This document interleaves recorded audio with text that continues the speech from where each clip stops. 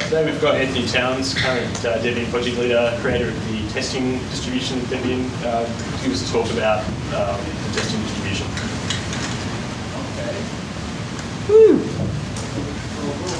Okay, so that's obviously who I am. I guess all of you are familiar with what Debian is.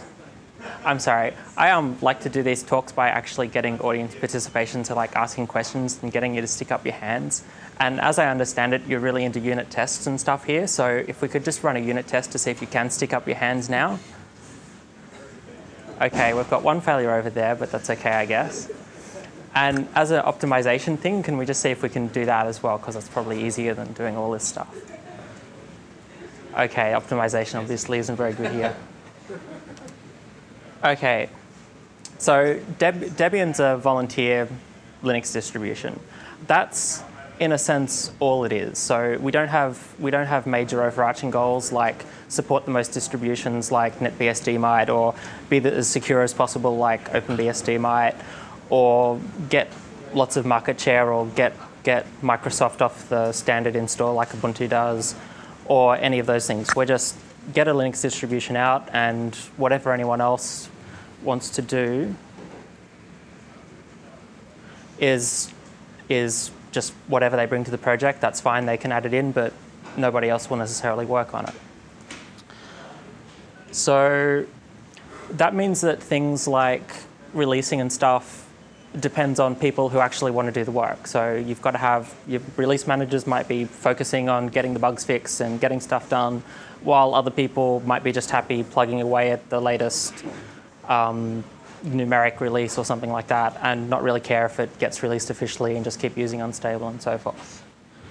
Okay, does everyone know what Debian stable and unstable is? Yes, stick your hand up if you know. Woo! Excellent. Okay, so did anyone here use Debian before 98? Cool. So way back then, we only had stable and unstable, and to do a new stable release would freeze unstable. Nobody would upload to unstable. They'd all upload to frozen unstable. So you wouldn't get any new development till the freeze ended. And the freeze would then go on for years because there were bugs and whatever else. And we kind of found that, or at least the kind of conceptual email was one of BDAL's quite a while ago, which took stable users as kind of wanting something that kind of just sticks there and will work and that they don't have to worry about too much, while unstable people wanted all the new software and could cope with whatever crap bugs like init not working, or bash not working, or dpkg not working, or not having apt in the first place back then, I guess. But there were also kind of a whole lot of people, presumably like everyone who uses Ubuntu, who wants new software but doesn't want it to break all the time either. And so that's kind of the third group that Debian wasn't addressing at all at the time. Okay. So, cool. So for stable, Debian can sort of say, well, look, it's meant to be stable, so it doesn't matter if we delay the release a little bit more as long as we just keep getting stuff right. People might complain a bit, but I mean, the overall goal for stable is obviously just make it work, make it upgrade cleanly, make the packages work, have it be supportable. And if it's delayed, well, we're a volunteer group. People are used to Debian being delayed, whatever. And for the unstable side, it's completely the opposite. You can say, as long as we get the packages in, doesn't matter if they're a bit buggy, like all the Debian unstable users are lead hackers, so they can fix the problems themselves. They're expected to fix the problems themselves, and they know that there are going to be problems, so this isn't a surprise for anyone. So you just want to get the stuff in as soon as possible. And once it's actually in there, you update it again when there are bugs fixed. So that kind of works too. But for a kind of middle ground, you have a problem where if you update it too often, you start getting too many bugs, and that annoys people. And if you don't update it often enough, you're stuck with really old software, and people start complaining about that, even if it's basically just a month old or something. So where you can kind of let things slide in one direction for stable releases and let things slide in the other direction for unstable releases a bit, you can't really do, there's no simple middle ground for that for testing either. Okay. Now, I've got some numbers in here, and I'm talking to Google. I'm not sure that they're all that impressive because they're in like the thousands and hundreds of thousands rather than millions and billions, but we'll go with them anyway. So Debian has lots of packages, and they basically just keep increasing and so forth, and we try to support all of them essentially equally because, yep. One number's missing up there. How many developers are there? Volunteers. So how many developers is kind of an odd question, or a difficult question to answer properly. We've got about 1,000 official developers at the moment, but for the last, 3, 4, maybe 5 years, we've had sponsorship, which means that people who aren't developers are still maintaining packages and doing a lot of the work. So it's not exactly clear how you count those.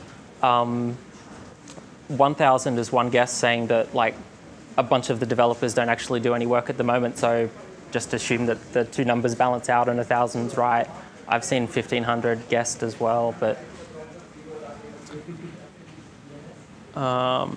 yeah, 1,000's been the nominal figure for quite a while now, so 1,000.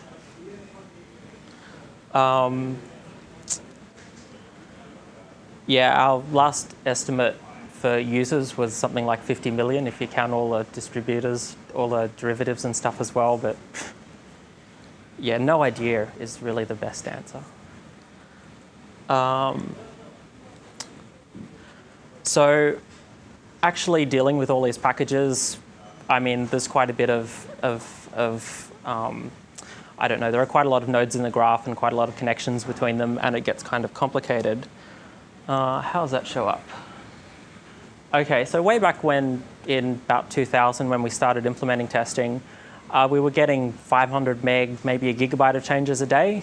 At the moment, back here before the last 3 months, we were averaging about 2 gig. As the release gets closer, we're kind of leaning towards 4 gig of changes a day, which is also kind of unpleasant when you've got to push that through to people and whatever else. So can you see the labels on that okay from the back? So each of the different colors are different architectures that have uploaded packages that day. So at the bottom, you've got the blue graph, which is the source megabytes per day. Above that, you've got the architecture all packages, so the ones that just get installed on any architecture, no binaries or anything like that.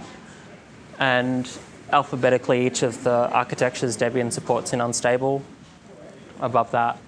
So on the days when there's a lot of source uploads, then all the auto builders will give you a lot of binary uploads that day too. And yeah, as you have, I think, weekends, you can tend to see a little bit of a spike on. And as the release gets serious, you can kind of see a bit of a trend on too.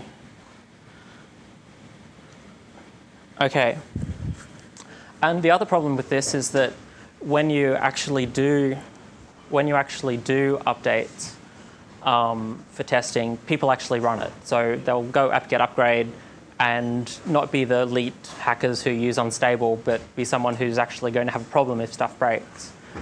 Likewise, you have all the mirrors, so that if you update a bunch of stuff in testing and thus lose all the old versions, the mirrors are going to delete that from their disk, which means that if you then wanted to revert something, that's not going to work because you're then going to have to pulse it all out again. So you've kind of got a lot of constraints there because this is all, so users are just trying to use it. They're not volunteering their time to test it so much. They just want to have a working system. So breaking it for them is kind of rude. Having the mirrors get screwed either by having, mostly by having lots of bandwidth sent in a day is also kind of rude because we already do 4 gigs a day, which at least, okay, maybe not in Silicon Valley, but in other places is quite a lot of transfer. We've got about 200 gigs on the archive, and having it increase too much is also bad, which is a problem if unstable and testing start diverging.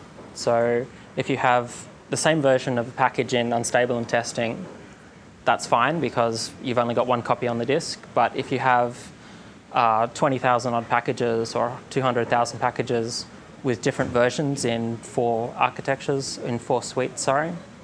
So Woody, Sarge, Etch, and SID, and possibly experimental as well. then that's an extra copy as well that you don't really have space for on many mirrors. And the other constraint is that when you do an apt-get upgrade, it'll tend not to be willing to downgrade for you. So if you release a buggy package and say, oh crap, I was really better with the old version, if you just put the old version back on the mirrors, that won't actually get upgraded. It'll just sit there on the mirror. New installs will get the old version, but people who already upgraded will say, no, I've got a newer version, I'm not upgrading to that, and just sit there and be broken. So you've got a fairly complicated bunch of stuff. You've got a lot of people who will complain if you get it wrong, and you don't really have much chance of fixing it if you get it wrong. Okay. And the other thing, I see downstairs was one of the original Google racks or something. So 4 CPUs or something per level and a dozen of them or so. And yeah, that's probably, if you did that today with whatever the current multi-gigahertz machines are, that rack would contain more processing power than Debian.org has.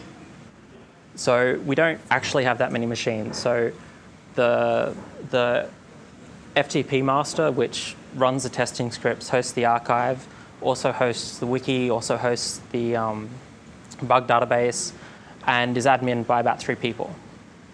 So we can't really say that, oh, well, if something goes wrong, then someone will just wake up and get a page and fix it. And if it gets kind of the wrong answer, well, there'll be someone awake the next morning to review it and whatever else. You have to get all those constraints satisfied essentially automatically every day. Because again, if testing doesn't get updated on the every day, people say, well, I wanted that package. It was meant to get through today. Why didn't it get through? And again, you have the not being updated enough to get the new bugs fixed and whatever else. Okay. Okay. So if you're going to automatically do release management, the question is, what are you going to be able to look at automatically? Because you can't just do an install, get a feel for it. Oh, yeah, that's pretty much as smooth as I'd hoped it to be. I mean, there's some bugs, but yeah, they're within the expected sort of tolerance, which you could do if you were doing the release management with an actual person. So the way that the testing stuff works is it looks at the criteria that it can automatically test. So one of the things that you can automatically test is the consistency of the distribution by looking at the dependencies and conflicts and seeing if the packages can actually be installed together. So it's no good having an updated version of a library if one of the applications that depends on it hasn't also been updated to the new version of the library. And likewise, if you update a library that suddenly, or if you update one application that starts conflicting with another one because it's changed its API, then that other application needs to be updated too, so that you can still use them all together and have a consistent system. That doesn't actually cover everything though, because there are some sorts of things that users expect. So you expect to be able to install all the KDE packages or all the GNOME packages at once. But sometimes some of them will depend on one set of libraries, others will depend on another set of libraries that will conflict. And while you can install that one program fine and this one program fine, you can't actually install them both together at the same time. And you'll see a few well, I'm not sure if you'll see that these days break, but at least in the past few years you will see it break because it can't be checked automatically easily. Okay, so we have all these elite hackers using Unstable who then go ahead and file bugs and file patches and stuff, and we've got a bug tracking system that will track all those bugs and actually make them, and you can query that and see, well, which of these new versions actually have introduced new bugs. So we can track that automatically fairly easily too. And we can also check whether all the build daemons, which create those pretty graphs, have actually successfully built the source packages. And if they haven't, there's probably a bug like a byte order sort of, there's probably a platform-specific bug that will only show up on some platforms, which will often actually be wrong on other ones, but just not show a compile time error. which basically gives you another set of automated bug testing. And I mean, for packages that have test suites, that'll also be covered.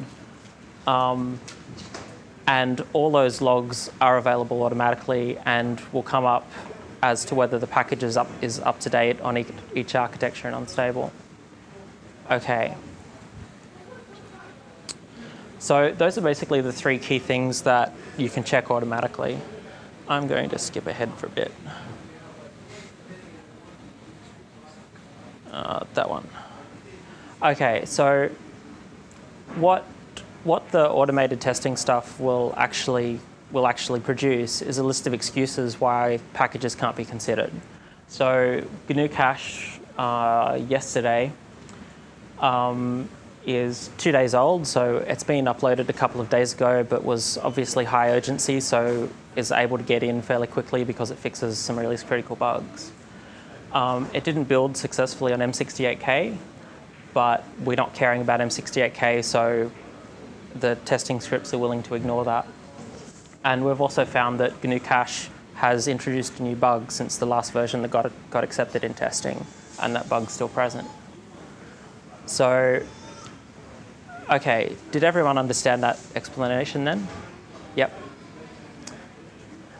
Can you tell me what you didn't understand? No, I did understand it. Oh, you did understand it? Yeah. Excellent. One person understood it. That's not so excellent. Is that one greater than 0 an automatically counted bug number? Okay, so it has more bugs than it had before? The 0 is the number of bugs in the version in testing, or the number of release critical bugs. There are probably some other bugs, but not ones that we're bothered caring about that much. The 1 is the number of bugs currently in the bug tracking system against unstable. So if it had 3 bugs, but the version in testing had 4, it would have said 3 less than or equal to 4 and said not worrying about the bugs because it's better off this way. We introduced version tracking in the bug tracking system last year, which in theory should allow us to do those numbers a little bit more accurately. At the moment, they're approximated somewhat. So, for example, that new bug that's been found since the last version got into testing could actually apply to the version in testing as well. These scripts don't check that yet because they don't have the appropriate support for it. Okay, so that gives you an idea of the first round of checks that it can do before it's checked actual dependencies.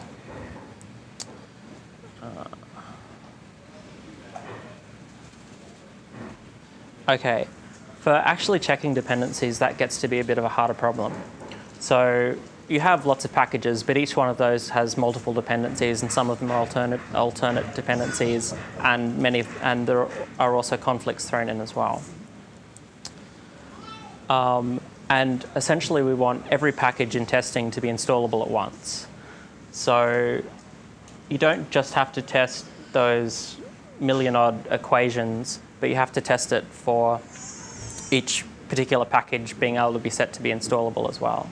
So you've got 1 million equations in 200,000 variables, and you want to make sure that there's a solution where every single one of those variables is set to true independently. So you first want to check that dpkg is installable, then you want to check that GNOME is installable, then you want to check that FEWM is installable, and check that you can satisfy each of those dependencies and conflicts all at once while having one of these packages set to be installed. So when I was writing these slides, I tried to do the proof for the proper NP completeness, but yeah, got confused and it didn't fit on a slide, so whatever.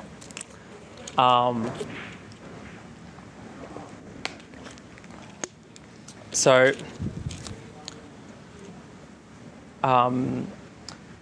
everyone here knows what NP completeness is, right? Who thinks it stands for non-polynomial? Excellent. Okay. So you have essentially an NP-complete problem that you need to check for every package, every single time you try and add a package.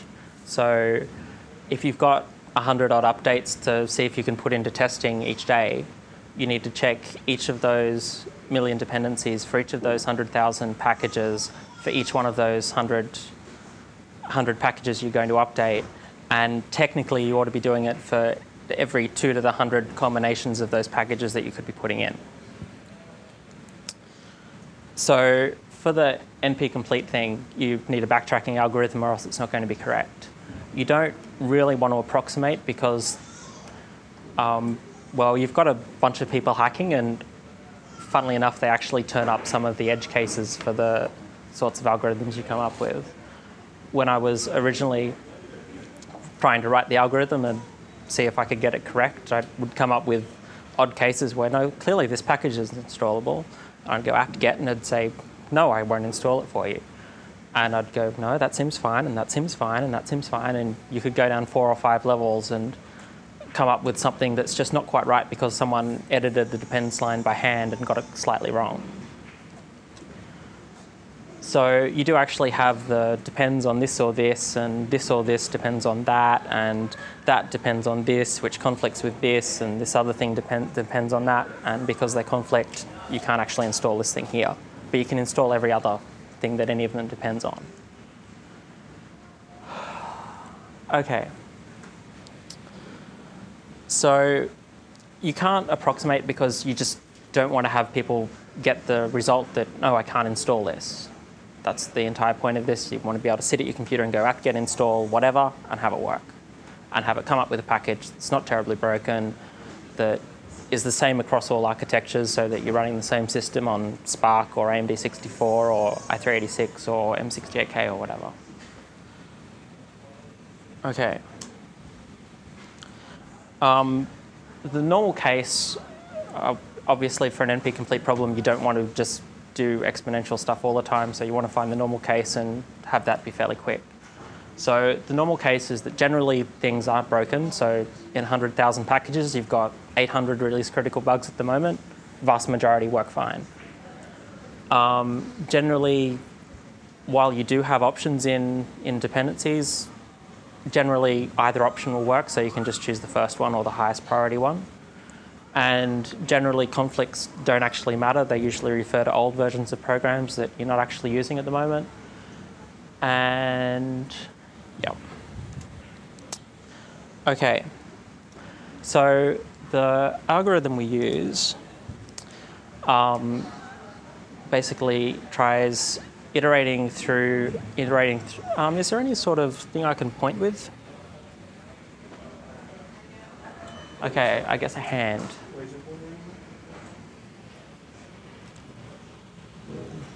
There might be one in the projector remote. What's that? Excuse me. Excellent. Now I wonder if I can go.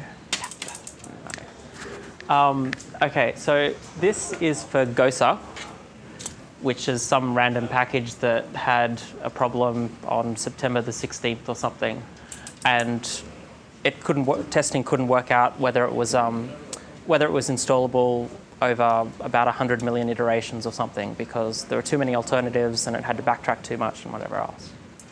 So these back here are the first level dependencies of Gosa. So those are the things it depends on directly. And the next lot of things, so these are the ones that something it depends on directly, and there's no alternative. So there's no point backtracking if they're not installed, right? So if Smarty get text doesn't exist, you know you're not going to be able to install Gosa, so you just stop. If Smarty get text depends on libc6, then if libc6 isn't installable, you're not going to be able to install Gosa either. So you can just stop there. So we basically expand a tree backwards in a list along here until we get to something with an alternative. So whatever package it is that depends on PHP 5 could also be satisfied by a different package. So PHP 5, www, or PHP 6, or PHP 4, or something else. Yep. Would you want to guarantee that both alternatives are installable in case somebody had picked one or the other?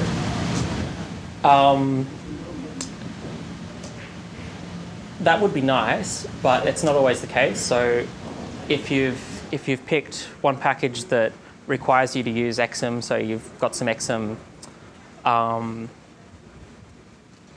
log analysis tools that are obviously going to specifically depend on exim, and you have another package that will work with any MTA, and then you've got something else that depends on both, then while the MTA package could be satisfied by anything, in this case it won't, because you'll need to have exim installed for the other thing it depends on.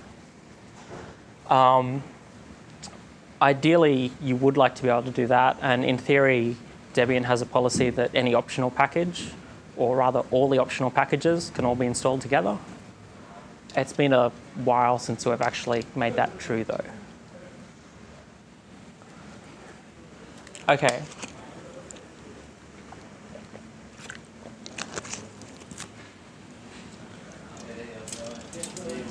So, the PHP 5 thing will have some alternatives and will probably depend on some of these PHP 5 packages here, maybe. So you need to delay those alternatives past all the other stuff. You can't just say, well, if I'm depending on PHP 5, then I'm obviously going to depend on all the stuff PHP 5 depends on, because you don't actually know you depend on PHP 5. Oops. So the trick we use there is basically to have a cutoff as well as all the actual dependencies in the list, so that if I've decided I'm going to backtrack here, then my cutoff is going to tell me where all the dependencies I've had for this package are. So if I'm going to switch from looking at PHP 5 to looking at PHP 4 as my solution to the dependency, then I can cut off all the dependencies after that cutoff and add PHP 4s in there from there. And I know at this point that once I move on, past PHP 5 to libc 6.1 and whatever else I've got to look at, I'll only need to add their dependencies after the cutoff. So that wasn't the best explanation, but so the idea is that you're putting the ones that you know you need to consider first in the list, so you can skip over them as quickly as possible. And you're delaying the ones with alternatives till the end, so that they're the ones that you'll have to retry if you get into conflicts. So if you definitely fail early, that's good, because you then know you failed. You definitely can't do anything if libc 6 doesn't install. And you don't need to worry about the multiple options, which is where you get into the exponential sort of cases. And sorry, yep. Okay. But when you do get to the options, you have a very easy way of backtracking, because you can just cut off all the crap that you've added to it afterwards and just step back through the list for each thing. Okay. So isn't this huge dependency tree also a clue that somebody should have broken up the package into smaller pieces, if they could?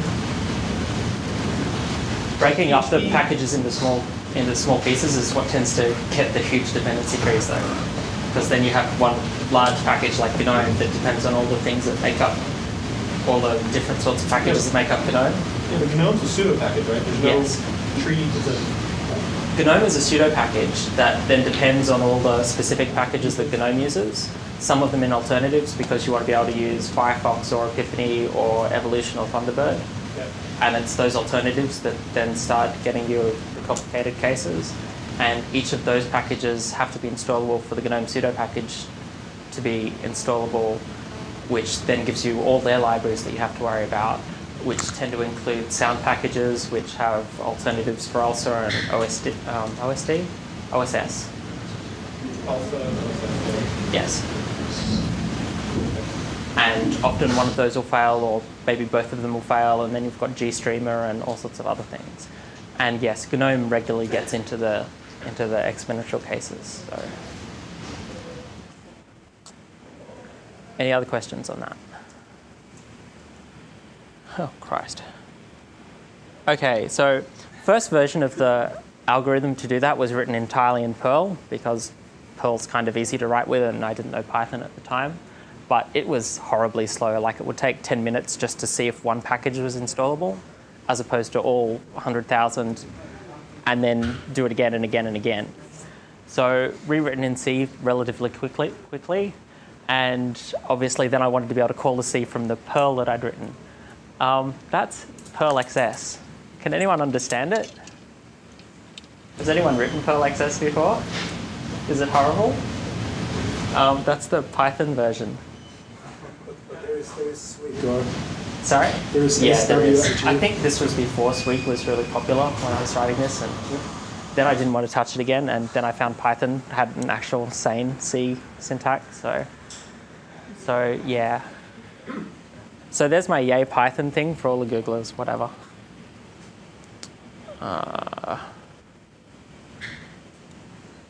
Okay.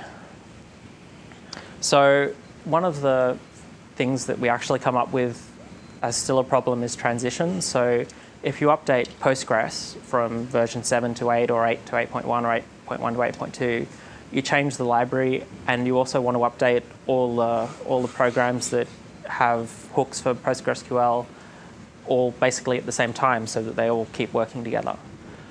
And that then becomes a problem if one of those random programs that you want to update at the same time is broken for completely unrelated reasons, or also needs to be updated because of a Qt transition, and Qt is broken because of something else. So as well as all that stuff, we also need to be able to say to the testing scripts that, look, these combination of packages are the ones that are most likely to work together and that we need to find more information about. And so the release managers and release team and release assistants have a way of hinting Brittany as to what the most important sort of things to look at are. Okay, so for example, the hint command there says that GNU step's in a transition at the moment, and you'll need to update all 3 of these packages at once and probably a whole bunch of others for the installability to be satisfied. Because if you just update GNU step base, that will probably break GNU step GUI and a whole bunch of things that it depends on. If you don't, GNU step back too. Whoops, I didn't format that very well. And likewise, if you update GNU step back without updating GNU step base, it's not going to work because its dependencies aren't satisfied, so it will be uninstallable too. Okay. The other ones aren't really that exciting. The force hints are just to say that, okay, so it's got bugs, we still want it to go in straight away. Force hint is just to say that, okay, we don't care if it breaks other stuff either. This is too important and we want it to go in, and we've already checked and the breakage isn't too severe. So it's through the hints that the human kind of part of release management comes in. So the hints are basically updated in a text file whenever the release managers feel like it, while Brittany runs straight after the mirror pulse every day. And if it doesn't get hints, it'll just do the easy stuff, basically.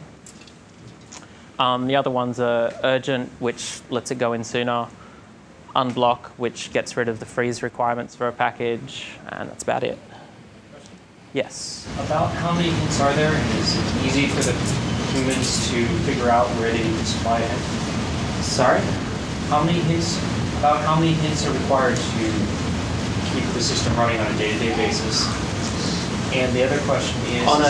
On a day-to-day basis, hints aren't required. It's just when there are transitions that come in. There's probably a couple of transitions a week, but it tends to take a while for all the related packages to be in an appropriate state to actually be able to go through. Do you understand? Yeah, I do. And the other question is, when a hint is needed for a transition, is it hard to figure out what to do, or is it immediately obvious? Oh yeah, login is this package, and I need to give it a hint to home. Okay, so skipping on kind of. One of the things that the excuses page also has, which I didn't show there, was it also tells you when one package can only be updated when another package is updated as well. It's got a version dependency on the new one that requires the new one before it'll be satisfied with the old one. And this separate site basically counts the number of packages waiting on some other package and will give you the top 10 list sort of thing. So you can see that a bunch of packages are waiting on GNU Step Base, GNU Step GUI, and GNU Step Back at the moment. And since they're all GNU Step 1s, they're probably all related.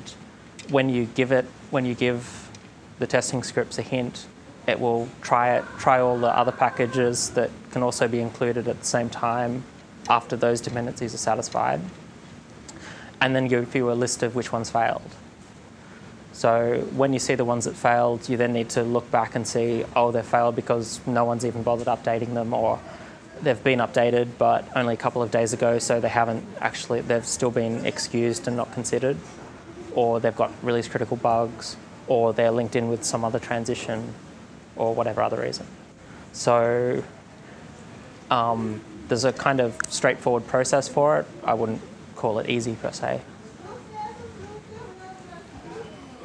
So are hints more of a way, sort of like the bootstrapping problem? When you want to bootstrap an architecture, you have to build certain packages that don't depend on other packages. I mean, it's sort of a way of getting around that, but in an incremental form. It is a bootstrapping sort of thing, yes.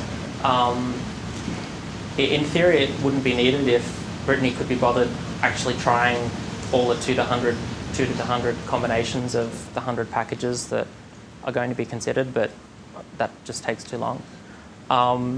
It's different for new architectures, because when you've just got a new architecture, you need to get all the essential packages in and so forth too, so it's much easier just to say, we're going to completely ignore the dependencies for the time being and just try and get the packages in sync and let users actually figure out at what point it's kind of consistent enough to start really enforcing things. And that's what we did with AMD64 earlier this year and the other new architectures way back when.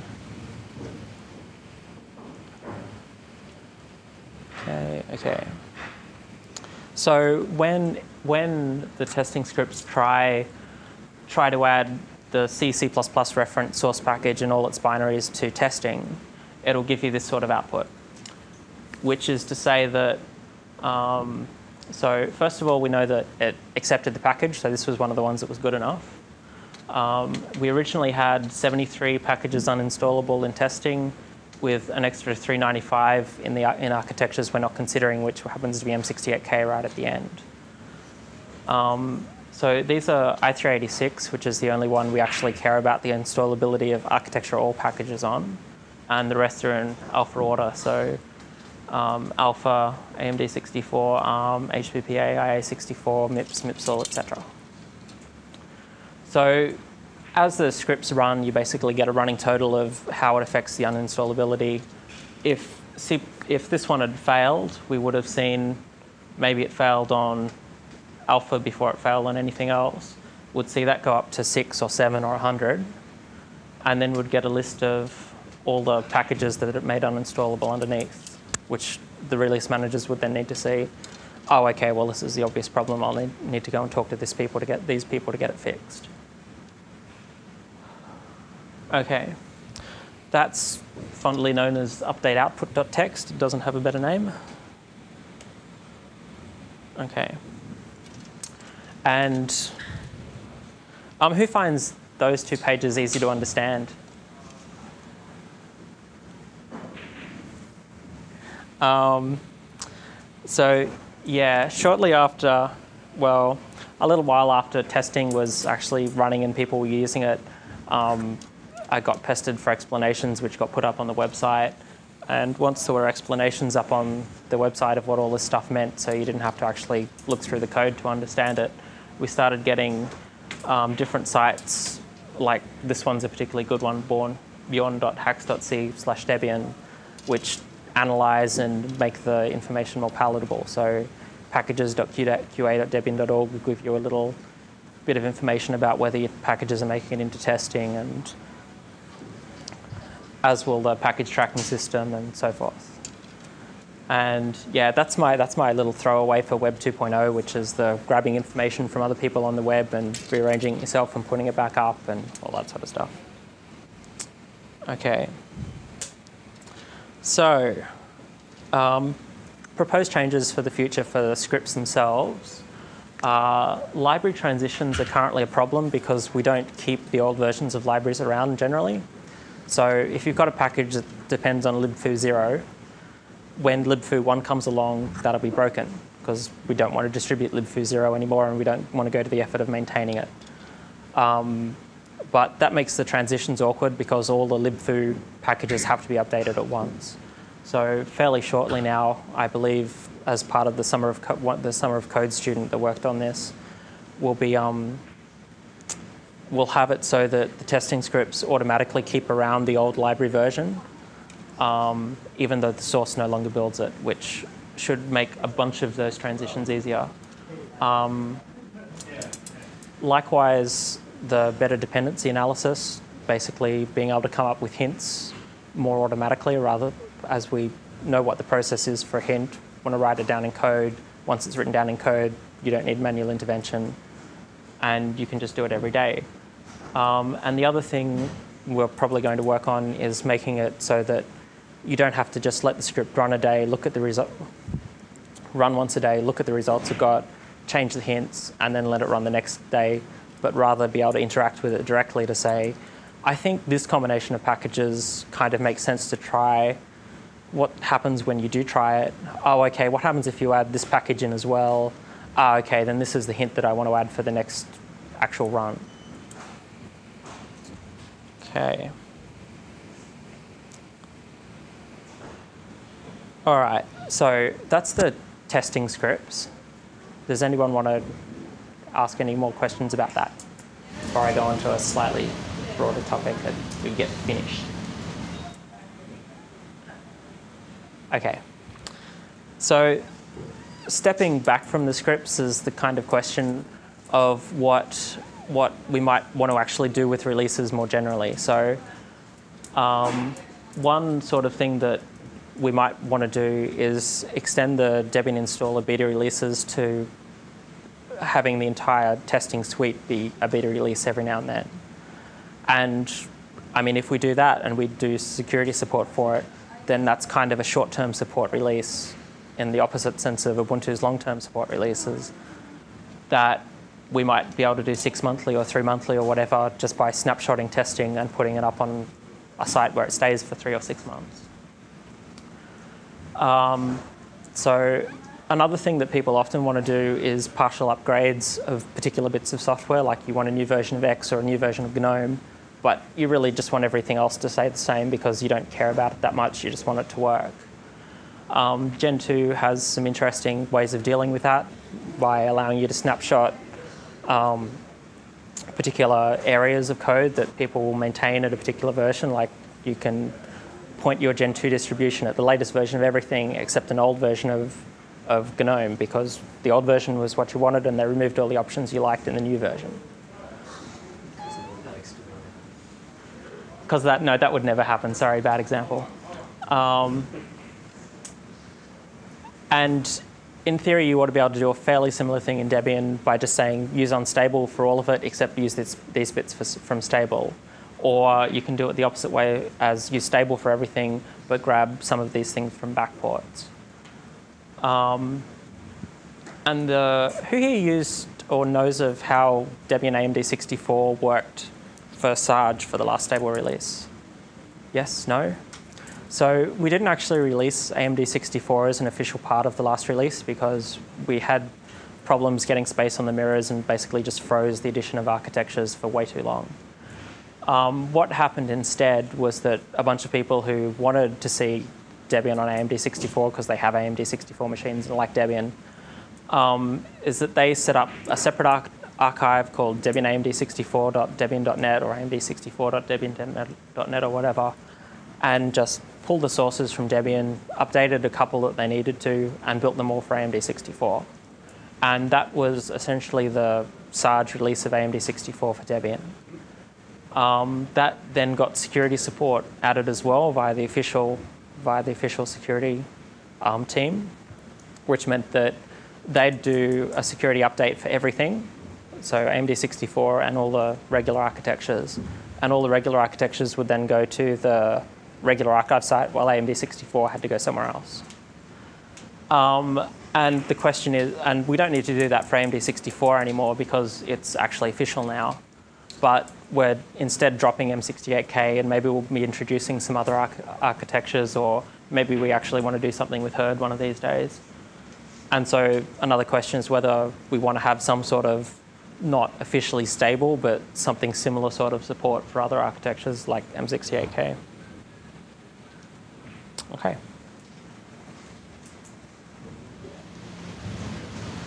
You've got any questions or want to raise other topics or anything? Oh my gosh, we're out of time, so we can't talk about Iceweasel.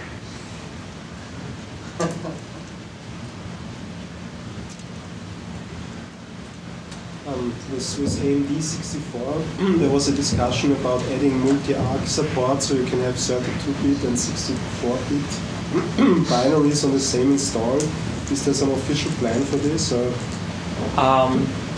So there's two sorts of multi-arch. There's the really easy sort, which is just get the IA32 libs package, and then you can basically just, how you have the libraries on your system, you can install the i386 programs in opt and run them, and that works for VMware and stuff like that. But the real multi-arch thing that people have wanted for ages, and particularly the IA64 people back in the day when IA64 was a going concern, wanted to basically be able to just get OpenOffice.org and all sorts of other packages just straight from the IA386 builds and install them natively. The problem with that is that they then also need the i386 libraries and all the other stuff, which might also exist for the AMD64 stuff. So you've got the i386 GNOME libraries and the AMD64 or i64 GNOME libraries, and you want them all installed at the same time. There's been kind of plans for that for ages, but they're all hideously complicated. The latest I've heard is that Ubuntu have been, in theory, working on it, but that's with the same people who've been working on it for ages, so I'm not sure it's actually getting much further or not. But that's being like a contract with Ubuntu, so in theory it should come up with some result. I don't know how useful it'll be.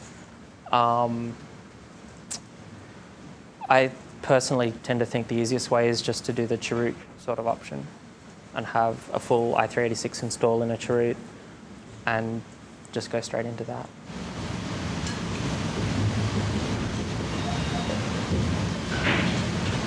Okay, there's no more questions. Thank you very much.